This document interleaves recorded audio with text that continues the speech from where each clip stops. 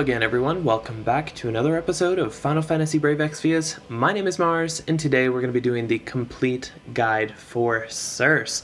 And this has been highly requested, so hopefully this can help you figure out, what the new changes are with Circe and how you can make use of her. Now, Circe has undergone some really dramatic overhauls, and this guide should be a little bit more oriented towards how to actually use her in battle. Fortunately, mages are pretty simple to gear, so we don't have to go too far into particulars on that. So today's focus is mostly going to be on her abilities. So the big change with Circe is that pretty much all of her elemental abilities are good now, and all of them have new chaining families. Pretty much all of them do. I don't think any of them have any of their original chaining frames. They've made Circe into an absolute monster. She's better than any mage currently in Global, and is better than some of the mages that haven't come out yet if they stay the same as they are in the Japanese version of the game. So units like X-Death or Soul, Circe is actually better than them currently. At least Soul, maybe not X-Death. But anyways, the point is, she's amazing right now. Now, before getting into her abilities, we do want to highlight her changes to her Trustmaster reward and her Super TMR. Her Trustmaster reward was made ridiculous. It used to only be 45 flat magic, and I think the 20% MP and Fervor were there before, and Fervor is just some high tide. But what they added was 30% magic, which is kind of crazy for a TMR. This TMR is amazing. If you pull Circe, you're gonna want this TMR for your mages, unless you have... I can't really think of anything that I would replace this with. You might use Freyavia's STMR or Malphase's STMR instead, but this is like one of the best mage items in the game now. Now, speaking of some of the best mage items, the Sybil Crescent, her STMR also got some buffs. It's amazing. I think the 20% MP was the only thing it had before, in addition to the high stats, but now it also has Spiritual Flux, which does auto limit and gives resistance to some elements by 10%. So that's pretty freaking awesome. And then I'm pretty sure this 20% magic is new as well. I don't believe that was there before. So all of that together makes her stats much better than they were before, in addition to some updated passives. But the big thing we want to talk about is all of her new abilities and how you can kind of use them together. So the first two that I want to talk about are Blazing Omen and Freezing Omen. And actually, before we dive into that, I want to talk about how right now all of these abilities that she has, the fire, ice, wind, water ones, those are all single target, as well as the earth one. Those are all single target. Now, they become AoE abilities as soon as you unlock it with Ouroboros, or her Limit Burst, or Condemn. So if you use any of those three abilities, it will unlock the upgraded version of those abilities that do more damage and they hit all enemies. So you do want to have as best uptime as possible on those abilities. So a good way to open up a fight is to use Death Omen. Now, Death Omen has been overhauled. It is much better than it used to be. Death Omen completely fills her Limit Burst, and it increases her magic by 200% for 10 turns, and it can't be dispelled. So this is a really great way to open up. So a lot of times I'll use Death Omen, and then I'll use one of the abilities featured here, and you want to pick whichever one your boss that you're fighting is weak to. So we'll go ahead and use Fire in this case. So we'll go ahead and use Death Omen, and we'll use Blazing Omen because we want to do fire damage. So we'll go ahead and do that. Now, the thing that a lot of people were kind of surprised by, and let me chain this up real quick. Neat. So the thing that kind of surprised people a little bit is that her skills actually imbue her with an element, which is kind of strange for a mage, because most of the time you're like, well, why the heck would you want a mage to have an element imbued? Because most of the time their spells and stuff don't actually take on the weapon element that they have equipped. But Circe is unique in that she has two abilities that use her elemental equips. Premonition, her Limit Burst, is one of them, and then the other one is Ouroboros, which is a powerful move that we'll get to in a second. So that's why you want to open with whichever of these abilities the boss is weak to, because then it imbues her with it. And then you can use her LB to take advantage of element chains, and also because you're going to imperil as part of this LB. And I definitely recommend investing in this LB if you're going to use Circe a lot, because it imbues her, it imperils her preferred elements by 100%. That's fire, ice, water, wind, and earth for 4 turns to all enemies. And it also imperils light, lightning, and dark, which are her non-preferred ones, by 60%. If you don't have it leveled, it only does 60% for all. So I definitely recommend leveling it, at least on your personal Circe, if you do plan on using her quite a bit. So we'll go ahead and pop those off, and it will give us quad cast, and you'll see it does element chains because we have the fire imbued on us. Now you'll notice if you've used Circe before, one of the important changes is that it now chains very, very well. And one other thing to note about her Limit Burst and Ouroboros, which we'll go ahead and get to using in a minute, but these abilities, because they use your imbued weapon, they're typed as a physical attack that uses magic scaling. So what this means is that if you have physical killers equipped, they will also activate in addition to any killers plus. So a really good example of this is this Circe who has Diabolos. Diabolos normally grants Demon Killer and Demon Killer Plus, and when she's casting her magic, Demon Killer Plus is the only one that applies because Demon Killer works for physical attacks only. Demon Killer Plus works for all kinds of attacks. Now when she uses her Limit Burst or Ouroboros, it will use both of these because it counts as a physical attack. So that's definitely something worth keeping in mind. So an example might be choosing to use Phoenix or Odin based on, you know, the undead killer that you need for a given fight. If it's more important to have it on her Limit Burst, you may want to, you know, use one or the other, just as an example. So just keep that in mind. Her Limit Burst and her Ouroboros are physical attacks that scale off of magic, and that also means that bosses that are immune to magic can be damaged by that ability, and it means that bosses that are immune to physical damage cannot be damaged by that ability. So just something important to keep in mind. So now that we've used the Limit Burst, you'll see that we have a whole bunch of unlocked skills, and they all float to the top here. Sorry, I keep trying to like highlight it with my little finger cursor without swiping it, but these top 4 here are your new unlocked skills, or top 5, sorry. It also includes Dust Devil. And you'll see we have All Seeing Eye. So now we have Quadcast unlocked, and we have all these other abilities. And now these are all AoE, and they all have different chaining families. So we'll go ahead and just sample a few of them so we can kind of get an idea of what they all look like.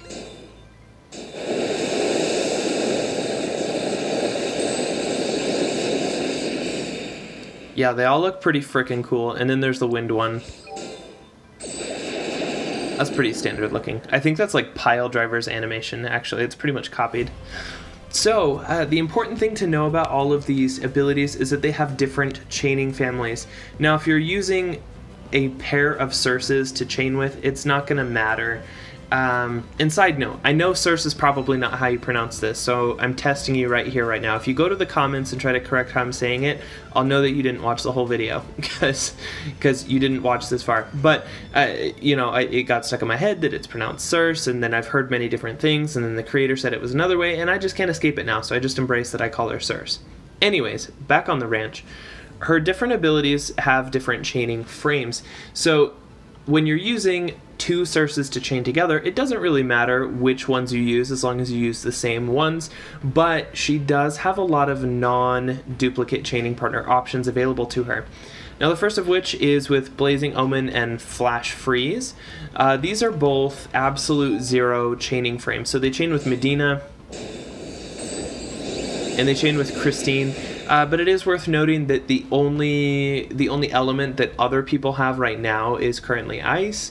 There are no other characters with a fire attack that has absolute 0 frames. So if you're using Heat Wave, you're probably going to want to use a Circe friend. If you're using Flash Freeze, you could chain up with Christine or Medina right now. Now, another one of the chaining frames that she has is with her earth attacks.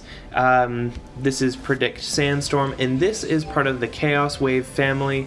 Right now in Global, we don't have any... Oh yeah. Oh yeah. I like that animation a lot. Right now in Global, we don't have any Chaos Wave Chainers that do Earth Element, but we do get several in the future, not the least of which is CG Dark Fina. So while it may not be the most useful for non-duplicate chaining right now, it is really nice to have in the back pocket for when we have future mages that do have Earth damage.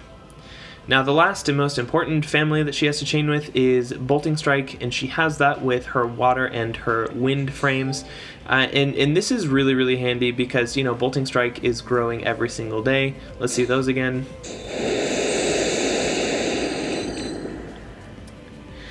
Now, you may be wondering, well, I know that Esther has Bolting Strike frames. I know that Xeno has Bolting Strike frames, but neither of them really favor wind or water. Who the heck could I even chain this with if I'm not using two Circe? Well, the newly updated Malphase has two abilities that are wind element Bolting Strike frames, and then you also have Randy as an option for water Bolting Strike frames. So those are basically your two big options right this second. I'm sure other units will get it down the line. For the most part, you're going to want to be using a pair of Circes anyways, because you can use her quad cast every single turn, and it's really nice because there's so many options. Let me just kind of queue up some abilities and get to the next stuff. So now my Circes have all kinds of elements equipped. This is kind of funny. But they have them all imperiled thanks to their limit burst. Now, I glossed over Ouroboros and it's time to revisit it. Ouroboros is a very powerful finishing ability that also grants quad cast and her upgraded skills. So this is something that you can weave in, and it takes on whatever element you have imbued on yourself. So if we used one of her fire attacks last turn, it's going to do fire element damage. If we used one of her earth attacks, then it's going to do earth damage. And the nice thing is you are able to use it as a finishing skill on top of some of these abilities. Now I haven't tested them all myself, but I do know from what I've heard that you can do it on top of her earth chaining ability. So we're going to go ahead and show what that looks like. We'll just do two. You can go ahead and chain that up and Ouroboros will land on the end. And it does a crazy amount of damage. It broke the last two hits of the chain, but the Ouroboros itself managed to land. And it hits very, very hard. And it also applies a bleed to the target, which hits very hard as well. So that's something, if you need a little bit of burst damage, Circe has got you covered there. Now the thing about Circe that I think is both nice but also sometimes limiting is that she doesn't have very high burst damage for the most part, because once you get her quad cast unlocked, she basically just goes crazy every single turn with 4 casts of whatever, which does great damage, but it's not like other damage dealers where they have ramping up damage and you can burst down a boss. So it just means you may not be able to one-shot a boss as easily with Circe in the early turns of the fight, but you will be able to do really solid sustained damage. Now, one other thing that's really handy to keep in mind is that Circe can multicast everything, which means if your limit burst is not quite up, which it should be most of the time because a lot of her abilities fill her own limit burst, but if you don't have it, you can use Condemn and then continue your chaining abilities, and what that will do is manually give you quad cast and your better abilities. I think I used the wrong one on this Circe, but it unlocks them so that you can keep using quadcast. So that's one of the things that ultimately makes Circe very, very powerful, is that she does have perfect uptime on quadcast. You just have to use 1/4 of an action every 3 turns or something like that at a minimum.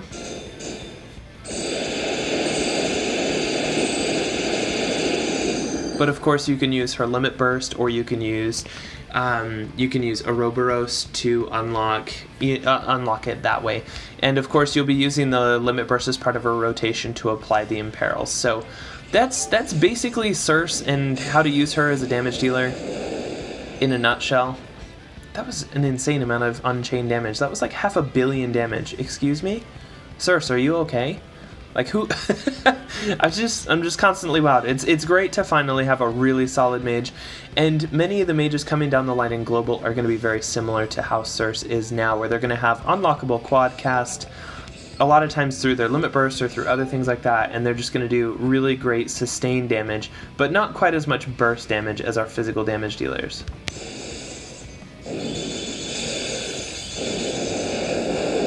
That's just really awesome damage.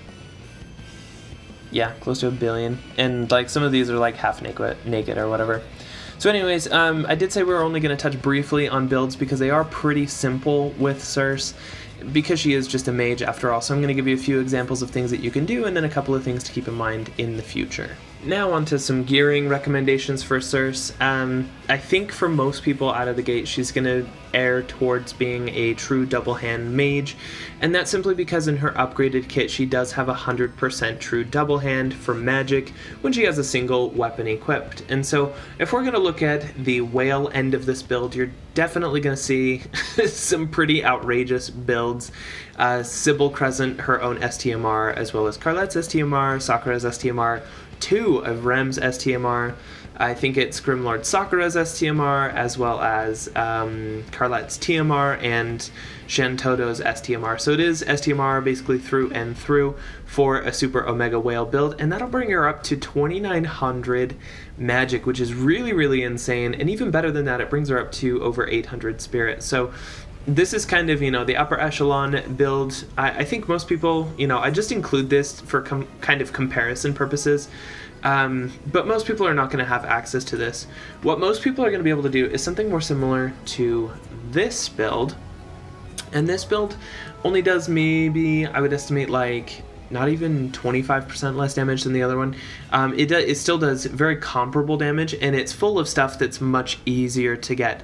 So for example, we're using the Stardust Rod, which you can get from Orthos and Typhon, the new Scorn of the Octopus Teacher trial. Quite easy to get, gives you some really strong magic stats, something that I highly recommend if you don't have it already. Additionally, we are using Shiva's Tiara for the 51 magic and the Lordly Robes for another 65 magic. Now, Shiva's Tiara is from Dark Shiva and Golem trial, which is not too difficult, especially if you have Circe. With Circe, as you saw in yesterday's Tour of Destruction, if she's sufficiently strong and you have 3 of them, you can just one-shot the trial. And the Lordly Robes are, of course, the parameter reward, I believe, for Spirit. So it is a little bit trickier to get, but it is something that you can acquire. Now on this build, we're also using 2 of Circe's own TMR, so if you're running a 7-star Circe, you do have the option of getting both of these, and I highly recommend you get 2 of them because it's an easy way to get a lot of magic and a lot of magic percent as well as some MP.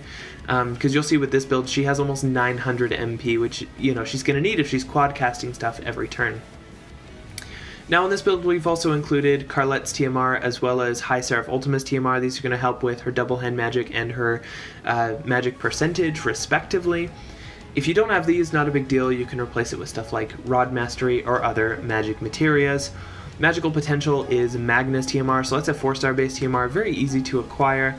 And then Unmatched Wizardry is the one that most people may or may not have. This is from Kaliva, who's a limited time event unit who came and went a long minute ago. So if you, of course, if you don't have Unmatched Wizardry, you can replace it with basically anything else. But as you can see with this build, you hit only like 250-ish less magic, and your damage only goes down by like 20-ish%, if my head math on the fly is to be trusted at all, which it probably isn't, but you know, I tried.